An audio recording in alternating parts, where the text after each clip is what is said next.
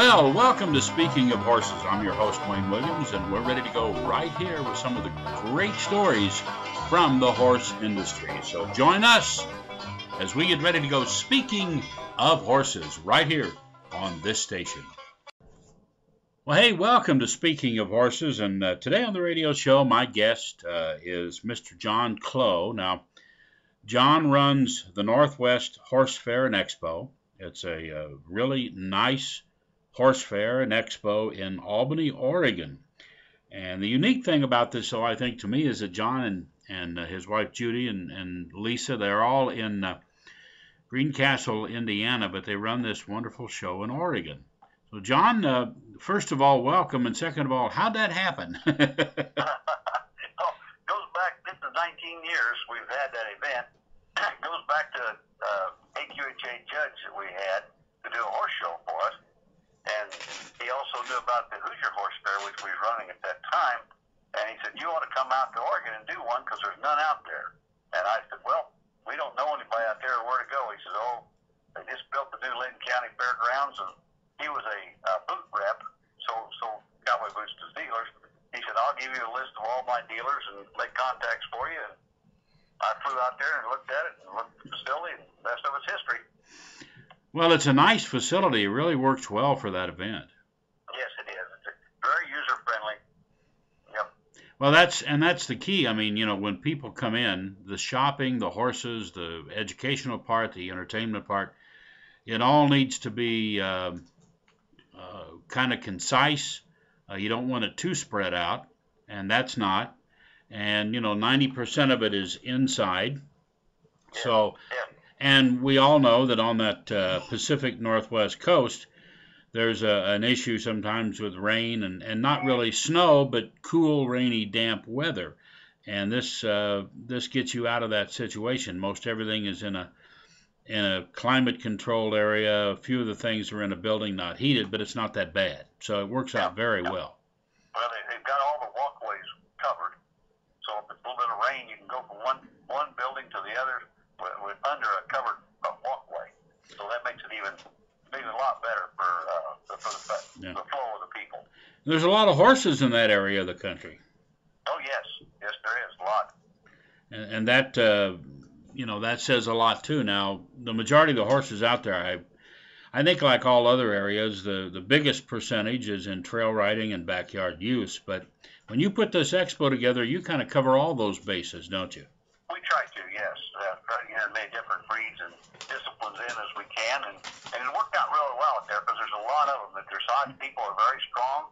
The trail riders are strong, and this year and last year we're doing the Mustang adoption for the young people and the adults there at the event.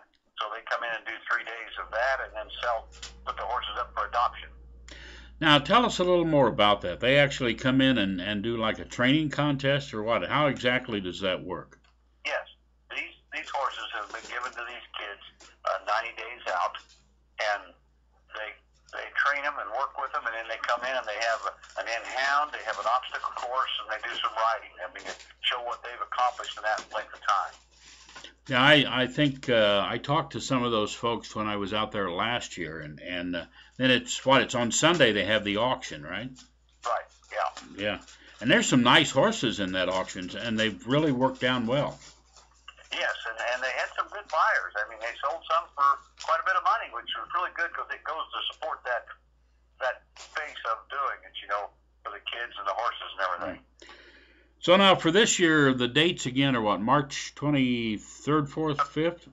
Yeah, 23rd, 24th, 25th. Uh-huh. And it's in Albany, Oregon at the Lincoln County Fairgrounds, am I right? Yes. Okay. Correct. All 3 days. Tell us a little bit about the different clinicians you got coming in this year to add their expertise. Well, we have Josh Lyons coming in. First time we've had Josh. It's kind of interesting. We started 19 years ago. We had his dad, John. But now Josh is up and doing this, and we invited him in this year, and he's coming. Elizabeth Graves, Steve Rother, and let's see who the other. We had a couple of situations here where we had a cancellation and had Debbie could not come, so a lady by the name of Christy, I can't think of her last But that's for dressage, I believe, right? Yes, that's the dressage person. Right, right. But you've got all these different dressage, from dressage to western to trail to the Mustang Challenge, all of these different clinics, and then you've got a speaker hall where you have people who lecture on subjects where it's in a combined or a controlled theater area where they can do slide presentations, PowerPoints and the like. Yes, we've got quite a bit of that. We've got some veterinarians, a lady from Ohio State University, Oregon. Where did I get the old? I heard the prompt in the background there. Well, Ohio just came out, right? I hear you. Yeah. And quite a bit of stuff coming in. It's going to be, of course, we have the Briar West, which are the Briar horses, the model horses. They come in. They've got quite a big setup. They actually have a horse show and everything with their Briar horses. And the kids are invited in to do a small horse. They set them up where they can paint them, and then they get to take that home with them. And that's quite a deal because, man, these people that if they don't have the room or the space or the wherewithal to have a horse, but they love horses. A lot of these kids, their Briar model horses are their entire world. And this is really a big thing to bring that in. It's much bigger than a lot of people would anticipate. Right. We've had really, really good response. This will be the third year we've had it, and it's growing every year. They have their competitions and their competitiveness and what they call their horse show, and they have set up models of farms and horses together, and it's really neat. Now, what other special events have you got planned? Beg pardon? Special events like entertainment or challenges or?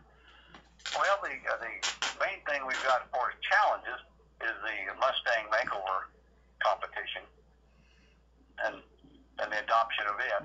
And the rest of them are pretty much clinician. And we got the breed demonstrations and stallion row, all the different breeds that come in. We've got like 10 or 12 different breeds of horses will come in every day and show off what their breed can do and how they handle them and invite you back to their stalls to see more about them and their breed. Yeah. And, now, one of those groups, I think, aren't the Black Pearl Friesians coming again, or am I mistaken? Yes, they are. And they do kind of a special presentation, right? Oh, yeah, they do quite a presentation. And we've got a drill team that comes in and does a drill activity that's really, really good. We've kind of been fascinated with the drill teams on the West Coast because they're really fast and quick. We've had some of the other events we do that don't go near that fast, but they do it out there, and they're very competitive. They have contests to see if they can qualify and win, And so we have one of those come in and do a demonstration every day. Yeah, they've the drill teams on the West Coast. They have a big competition every year. I believe it's down in San Francisco at the Cow Palace, a lot of those drill teams up and down the West Coast, they really get after that competition. Oh yeah, they get real serious about it. Yeah. Don't get in their way. So anyway, you got a wide variety of things. Now, one of the things I like about horse fairs is, like you've mentioned, all your clinicians, you've mentioned your speakers in the lecture hall, and of course the, all of the specialties, the breed demonstrations, the Mustang Challenge. But you've also got a great shopping venue. Anybody, it's in the spring, so if you're getting ready to get out and get going for the spring or the summer with your horses, you can find almost anything you want shopping-wise as well. Yes, we have two vendor buildings full of vendors, and do all the shopping that you want, from horse trailers to a pair of boots to, some jewelry people, and not everything. And, horse people buy everything, so we kind of diversify a lot. It doesn't have to be horse, so to speak, because horse people use and buy everything. We got some feed companies and, different things like that. Well, that's true. Horse people. Yeah. Go ahead with trailers. Yeah, Aiken Trailers is our #1 sponsor, and he comes in with quite a setup with some really neat trailers, and they're really good people to work with. Well, and the horse trailer industry, when I first started pulling horses around, everybody had a little 2-horse, like a Miley or something, that that everybody had, and now the horse trailer market is just phenomenal. What they've done, with all the living quarters, and actually those trailers now cost more than my first house did. Yeah, I can relate to that. But it's really neat. Smiley trailers, and I had a Champion trailer. I don't think either one of them are still in business anymore. But yeah, they it was all that little 2-horse 6-foot trailer, and yep. That was it. But yeah. So John, how does everybody contact you or find out about this? What's your website and all that about the Northwest Horse Fair? Our website, equinepromotions.net. Okay, and it's the Northwest Horse Fair and Expo. Horse Fair and Expo. It's in Albany, Oregon. You're just a little over an hour south of Portland, Oregon. Yeah. A little over an hour from the airport. Yeah, you're real close to Salem, to the capital, and it's right off of the freeway, the Lynn County Fairgrounds, March 23rd, 4th, and 5th. And of course, we at Speaking of Horses, we're going to be there, and we look forward to that every year. But what's the admission, John? At the gate, it's $14 for adults, $12 for kids, 5 and under is free.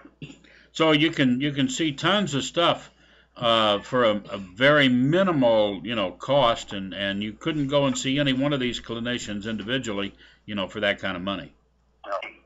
Well, John, we're about out of time, but thank you. And thank you for joining us right here on Speaking of Horses. King Barns, located in New Holland, Pennsylvania. If you want a great custom-built barn, you got to contact kingbarns.com.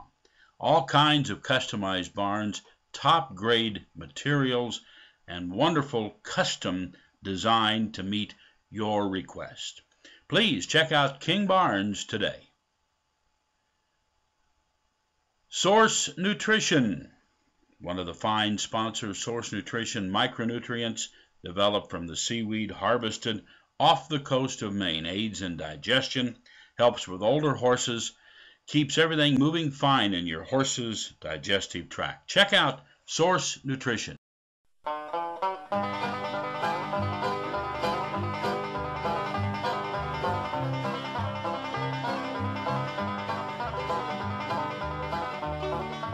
Well, that's our show. I'm your host, Wayne Williams. Speaking of Horses, we'll be back next week with a brand new show. Or join us at speakingofhorses.com.